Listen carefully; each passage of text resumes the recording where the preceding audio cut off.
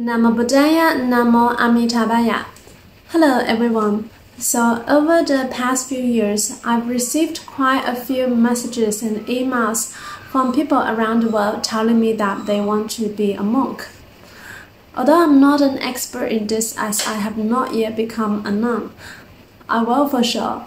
I lived in a temple for almost 3 years with the Sangha, so I can offer some maybe insightful advice for those who are interested or who don't have access to this kind of information.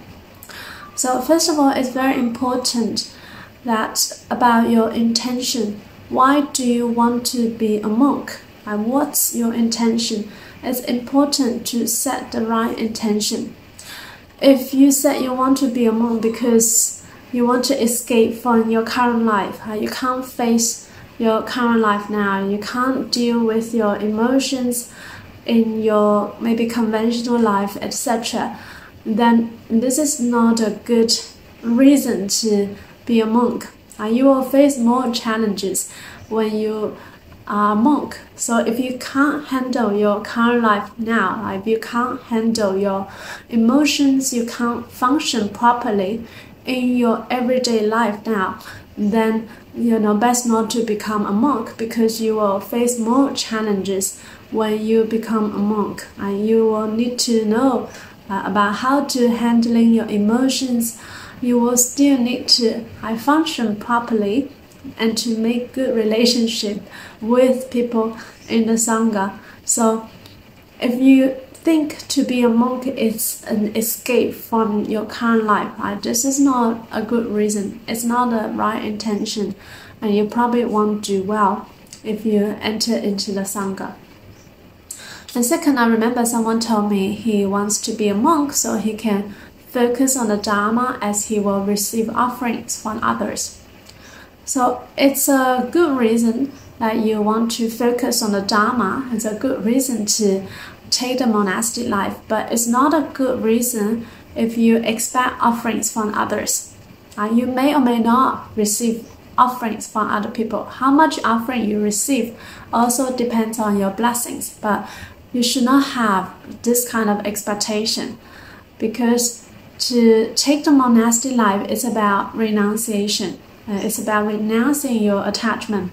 It's not about expectation or attachment to how much offerings you might receive. If you receive offerings, you'll feel happy. If you don't receive offerings, you won't feel happy. Then this is not a good attitude. This is not the right intention. So you just completely let go of this. Focus on the Dharma, whether you can receive offerings or not. In Theravada and Mahayana, there's a bit of difference. I think in Theravada, there is more of a tradition that the lay people will make offerings to the monks. Like we see in countries like Thailand, people have this custom. They know they will make offerings to the monks. In Mahayana country, like China, of course, lay people also will make offerings to the Sangha, and depending on the temples you are in, some big temple they receive much more offerings than some small temples. So really don't have this expectation. You don't need to have this expectation about people will make offerings to you. But rest assured that if you are a monk, you don't need to worry about food and clothing. These are actually taken care of, because when Shakyamuni Buddha entered Parinirvana, he also promised to give 1 cent of his blessings to monks, so to the Sangha, so they will never be hungry. They will never have to worry about food, clothing, all these necessities.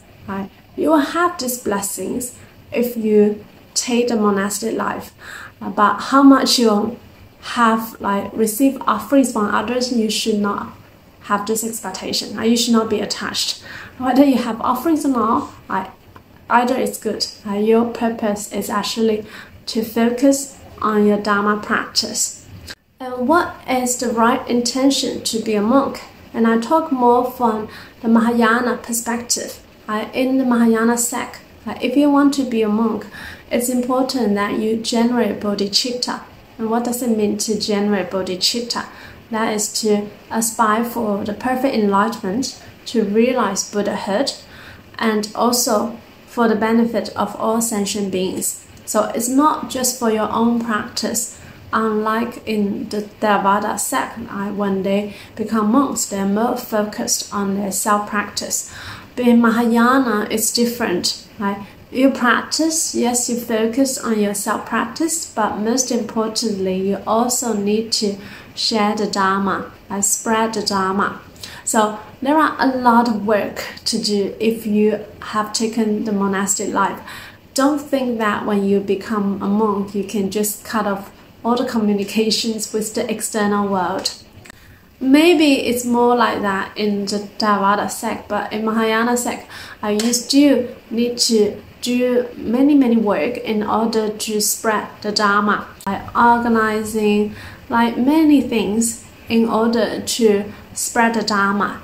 So I feel in the Mahayana sect there is definitely more responsibility and duty for monks as they carry the mission to uphold and to spread the Dharma to as many people as possible. So it's important that one should generate bodhicitta.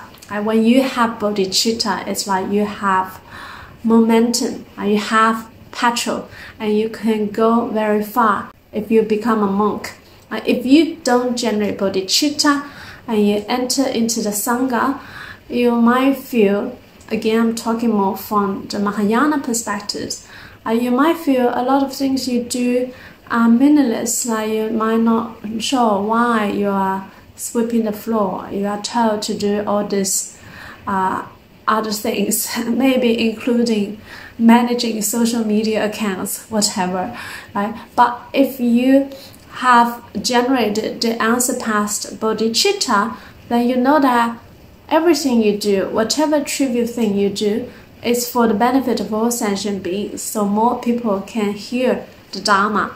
In that way, you will not feel bored, you will not feel meaningless, you will feel how everything is actually very meaningful and you are happy to do everything. So you won't generate so many afflictions if you have bodhicitta. You have this strong determination to help share the Dharma, and you can take on many tasks and duty. If you become a monk in the Pure Land sect, it's important that you spread the name of Amitabha Buddha to as many people as possible. Okay, so once you've set the right intention, next we talk about the more practical steps. You understand why you want to become a monk and you generate bodhicitta. Maybe you don't know about bodhicitta yet until you find a master, a good teacher. So it's important that you find a good teacher, a good Buddhist master that you can study under. So at the beginning, this could be also a little bit challenging. There are also many teachers from many different lineages. So first you determine what's your lineage, what's the school you're gonna practice. For me, it's really clear, it's Pure Land Buddhism for this life. And once I've chosen the path for myself, then I look for the teacher in this school.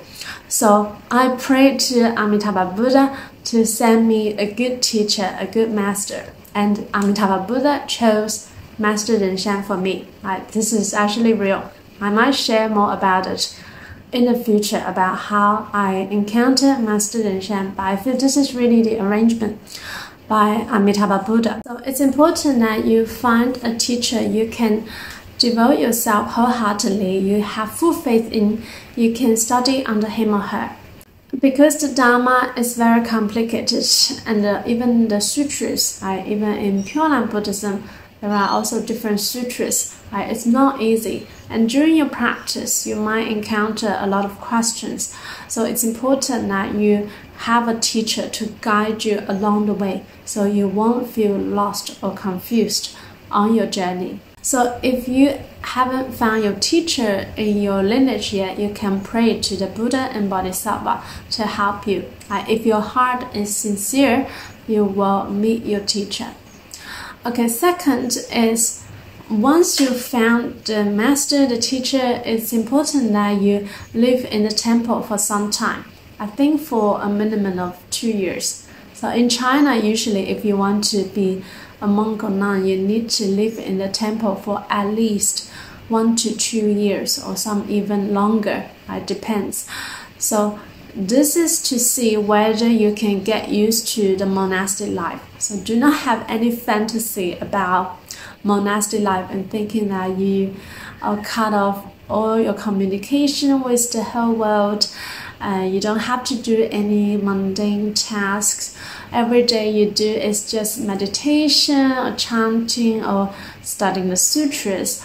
It's not really like that. When I first went into temple, I thought, every day I would just name for, do Amitabha chanting and study the Pure Land Sutras.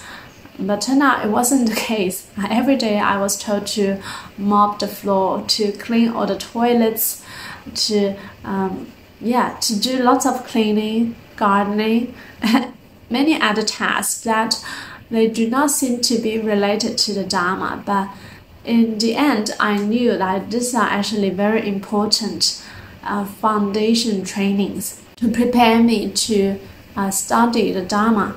Because actually Dharma is in everything. It's about your heart, your mind. When you do this task, do you have the ego to feel that, you're too good, you shouldn't be told to clean the toilets? When you do this task, do you have the patience? Can you do cleaning all day long? To have the patience, it really tests my patience, my forbearance, and also to feel that actually Buddha nature is in all things. What's the difference of cleaning the toilet and cleaning the Buddha statue? It is really about training our mind and not to be attached to whatsoever we do. And when you have this strong mindset, you have this determination, you have the bodhicitta, you can achieve anything. You can be successful in everything you do. I'm grateful that I have this training with Master Desha in the temple, or otherwise, for me to do all these YouTube videos, I could also give up easily. If I haven't generated bodhicitta, I don't have this big determination to share the Dharma, and if I haven't had my training of mopping the floor, cleaning the toilet for almost 3 years, I won't have the patience to keep doing what I'm doing. I shoot all the videos, I added all the videos, I added all the subtitles. Initially, I uploaded everything, so I had to do everything. But now I'm grateful that I have some volunteers that help me to do some works. But still, I'm still doing a lot of work. So it's really important to have this foundation training with your teacher. Your teacher knows what's best for you. If he's a good teacher, he can see what we can't see. So Master Desha knew that I used to be a lawyer, I had a few university degrees. So to study the sutras, to understand the words, this is not a problem for me. But it's more about the training for my mind, to have the forbearance, to develop the patience, to develop the bodhicitta. This is much more important than just studying the words in the books. So because the Dharma is not about mere words, it's not about mere talks, it's all about our mind, our heart. Okay, so once you found your master, you lived in a temple for a while, and next very important is to wait for the right causes and conditions. I lived in the temple for almost 3 years. Why I haven't become a nun yet? Because I'm also waiting for my right causes and conditions. In my heart, I've already renounced. I'm a nun at heart. But how long I will actually populate the monastic life also depending on the right causes and conditions. Because Master Ren said it's not suitable for me to take the monastic life in China, because my mission is to share the Pure Land Dharma in the West. So I need to go back to Australia first and to have our own temple or Bodhi Manda before I can become a nun. So I'm just waiting for the right causes and conditions. And when will that happen? I don't know. And it doesn't matter. There is no rush. Because to take the monastic life, it's a really big thing in our life. It's like marriage. You should not rush into marriage. You should not rush into this important decision in your life. And before I become a nun, I also feel there's still a lot I need to develop. My practice is still very shallow. So there's no rush for me to become a nun. When the right causes and conditions are here, then everything will just happen naturally. So it's important to be patient, not to rush into anything. Keep your bodhicitta and also keep this wish that you want to renounce and wait for the right causes and conditions. In the meantime, develop your practice, your patience, your compassion. Also develop a mindset of endurance so you can face any challenges and obstacles in life. So you need a lot of blessings to be a monk, to take the monastic life. At first, you can't have a family, you can't be married. If you were married, you had to divorce. You can't have children that you still need to take care of. Maybe your children have already grown up or you don't have children, which is the best. And also, you can't be too old. In a temple, it's not a retirement village. You can't be over 60. And for Master Ren, if you want to be a monk, under Master Ren, usually you have to be young, quite young. Unless maybe in our temple, we also have some older monks and nuns, but they all send their children, their daughter, their sons to take the monastic life. So you can't be too old because when you are young, you can do much more things. If you take the monastic life, the purpose is also to spread the Dharma. So we need actually more young people to do the work. So it's also possible for Westerners to be a monk. And Master Ren, like Shen Lian, we had Shen Lian from Spain because Master Ren happened to open a center in Barcelona and he's from Spain. So now he's a resident monk at our center in Barcelona. This is what I say, great blessings and with all the right causes and conditions. So I think Shen Lian met Master Ren earlier than me, maybe, I don't know, 6-7 years ago, and he knew right away that he was his teacher, but he didn't really know how to study under him. So he's learning Chinese now. I think he can speak a very good Chinese now, and Master Ren is also learning English. So it's also possible with the right causes and conditions. And I'm still waiting for my right causes and conditions. But like I said, there is no rush. This is really once in a lifetime decision, and I still have a lot I need to develop while I'm waiting for the right timing. And I trust when the right causes and conditions are here, things will happen naturally. So in short, in conclusion, if you want to be a monk, first set the right intention. If you want to take the monastic life in the Mahayana sect, you know that you're not just doing this for your own practice, but rather you should generate the unsurpassed bodhicitta to want to realize Buddhahood and also for the benefit of all sentient beings. Second is to find a master under your lineage, your school. And if you can't find a master, you pray for the Buddhas and Bodhisattvas to help you with that. If you are sincere, you will meet your teacher. And third is to live in a temple, maybe your master's temple, for some time to really experience the real monastic life for yourself, to see if it's right for you, if you can get used to it. And fourth is to be patient and to wait for the right causes and conditions. So I hope this helps. Namo Buddhaya, Namo Amitabha.